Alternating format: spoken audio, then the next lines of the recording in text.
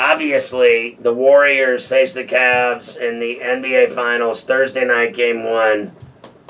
It's a battle. It's a rematch. We know the situation. We all know what happened. Irving and Love were out. Now they've added Channing Frye. We know what Steph Curry and Thompson did against OKC. Why is this matchup different? Well, besides the fact that Irving and Love are healthy and they're playing, it changes everything. It makes LeBron not the only choice, not the only focus, not the only thing that the Warriors had to worry about last year.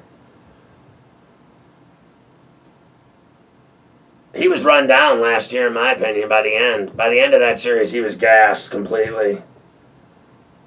And they aren't going to be able to throw doubles and triples at him. And the Cavs have depth now.